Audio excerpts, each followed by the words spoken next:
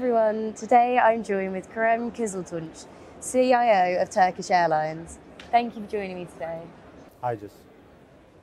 So firstly, could you pick out the three most important investments to prioritise this year?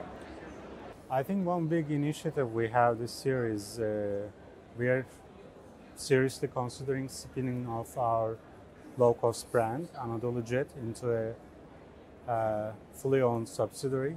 It's mostly a brand today. So that means that we will create a second airline IT infrastructure, if you will. So that's one of the big challenges going ahead. Apart from that, we have a quite ambitious timeline for our NDC rollout this year. I think that will be a game changer for us going forward because we fly to more than 120 different countries, so we have a huge sales network, if you will, and NDC will give us scale and differentiation opportunities from a business perspective. That's one of the big challenges, and we are embarking on the IATA's one order work, so we'll ramp up on that pretty much throughout this year. Fantastic, thank you. So how are you redesigning your tech infrastructure to support Turkish Airlines' digital transformation? We did a lot of work last year, especially on disruption management, especially around tax recovery. One of the things we want to do is we want to complete that transformation, basically giving like all the opportunities, all the options to our customers in terms of in like normal operation and also in days of disruptions. And disruptions are becoming a norm. Like could be snowstorms, it could be strikes in different parts of our markets, etc. And to enable that, we want to kind of revamp our digital infrastructure as well, because the way current things are built, they are mostly built or designed for regular day of operations. And as we do that, we also want to benefit from the cloud native architectures. So there will be a lot of microservices work going on. We want to turn our mobile application into a super app. Payments is a big thing for us, so we are going to introduce our wallet this year, hopefully in Q2, which will also give a lot of new options to our passengers. We have a full plate of projects going forward, but I think almost anything we do is all around digital transformation. We also have a lot of projects going around the operational excellence, both for disruption management, but also in other areas like paperless cockpit and paperless cargo operations, etc. And employee experience is a huge thing for us. We are building a new employee experience mobile app. It's not even mobile first anymore, it's mobile only. Okay. So we are going to transform all the employee experience into a new mobile app this year. Okay, that's really interesting. Yeah. Are you able to elaborate a little more on the super app? I think the more functionalities we provide to our customers, the app is becoming like our own PSS system in a way. You have all the bells and whistles in that, from payments to business upgrades to offers to anything. So the idea with super app is that customers can get our features and offers much more quickly. We want to be able to ship a lot more frequently from an architectural perspective, because today we have one huge monolithic mobile app and it takes like 2 or 3 months every time we build a new release. So with this new approach, we want to build micro apps, if you will, within a shell application, and that will speed up introducing new features, new promotions, new integrations a lot more quickly. Okay, great. So I guess with that would come some agility and you can be a bit more reactive. to the market. That's really interesting. And so a huge thing that everyone's been talking about sort of across industries is ChatGPT. Yeah. Could you outline some of the most exciting use cases for generative AI across the industry? I mean, the one thing is, I think, inspiration. Inspiration is still a huge thing because, especially, you and I have traveled over here for business, but when you want to do something, like when your kids want to do a different kind of travel because they age and every 2-3 years they have a different interest. Why should I go? And it's mostly a challenge to find the next best destination. I think there is a ton of opportunity there from a generative AI perspective, especially if we can provide like personalized services to our passengers because they need to know the habits and the transformation. Apart from that, I think what I'm most interested in is all the servicing aspects. Can generative AI help us with customer interactions, especially take a load off the call center interactions with our customers, maybe integrated with speech to text and text to speech part, because that's where things still are a little bit fragile today. There's huge amount of turnaround with your call center agents.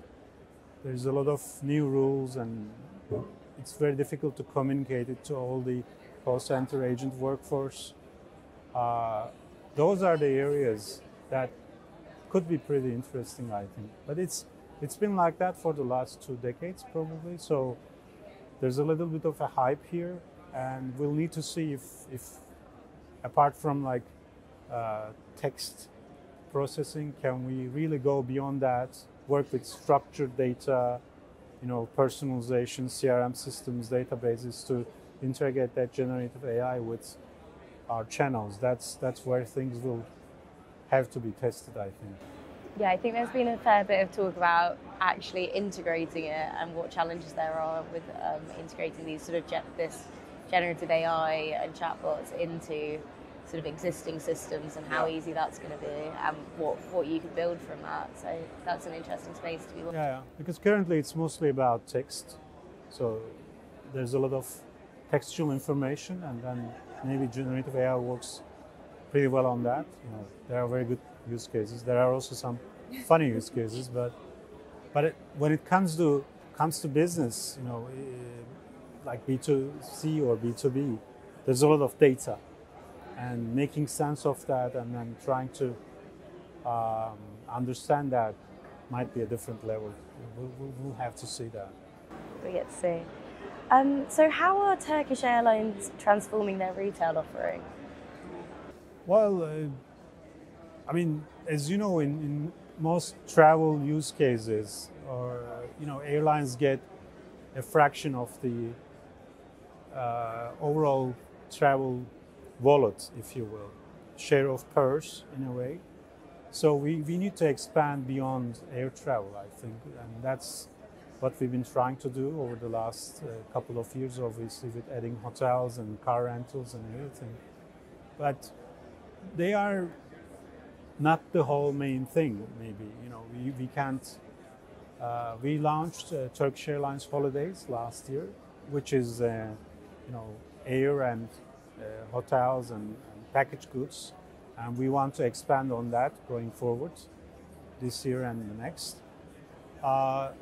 Then there's a ton of new ancillary services popping up here and there, and we need to turn our systems into a platform of selling travel, not only airline. And that's a huge challenge in terms of an organizational perspective, because our customer services is all about air travel, our revenue management is mostly all about air travel, so we need to go beyond that. From a technology perspective, we just joined the IATA's Airline Retailing Consortium. So we have committed to supporting full offers and order capability by 2030.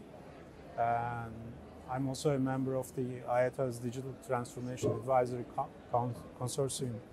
and we have committed as an airline to help the industry go through that transformation, because not only one airline can do that. There's a lot of interlining, there's a lot of standards that need to be redesigned to work with other industry partners. Like, can I sell short stay rental on my platform? I don't want to do one-off integrations with one with Airbnb and one with Expedia and one with Booking.com. I want to have like standard APIs if I want to be able to sell all that retailing options to my passengers. So it's a huge amount of work, but I think it is time. Technology is there. There's a lot of data there. Airlines are ambitious, and the industry is very ambitious. IATA and many strong airlines are putting a lot of thought and muscle power into this. So I think we'll get there this time. Yeah. Perhaps it's the right time to take on this challenge. I think so, yeah. I mean, it's not without complexities, especially when it comes to servicing, because selling is hard, but it sometimes may be easy compared to servicing and operations, and especially in disruption management. So it's not without challenges, but as an industry, we should be able to attack that. Fantastic. So we've talked a bit about like ChatGPT and generative AI. Can you identify some of the technology trends you think will make the biggest impact on the industry in the next few years? Yeah, I think payments is one big area, and it's kind of not at the center of the airline agenda maybe, but it's a huge convenience these new fintechs are providing, and there are interesting integrations we are seeing being rolled out, and I think that will accelerate over the next few years. Buy now, pay later, and other payment options. We are also, as I said, looking to roll out our own wallet, and we expect pretty cool things to come out of that. For the next 3 years, AI has a say, but as I said, that may need even more time to mature and cover all the business cases. Connectivity is huge.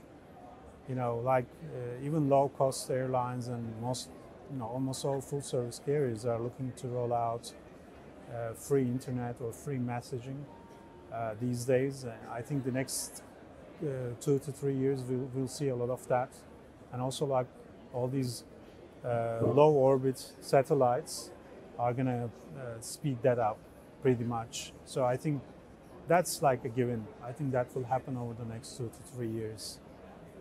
There are many other areas, but I think mobility is still a very hot topic. Yes, mobile apps have been around for a while, but there are still pockets of areas within the operational portfolio where we are still looking at building new mobile apps, and that's just going to continue. Absolutely. So lots to look forward to in the next few years. Lots of change incoming. So finally, now, what do you enjoy about coming to Aviation Fest Asia? I think this is my second time in this one. It's a good mix of coverage, and I like it, like being available in multiple geographies, so you can go and meet with different colleagues. It's a bit, let's say, friendly atmosphere, I would say. It's not that huge and very formal, but it's not like very boutique, so you can still get to contact with a good chunk of people and network and exchange ideas. So it's the right size, if you will. Right. Just right, yeah. Fantastic. Well, thank you for joining me today. Thank you very much.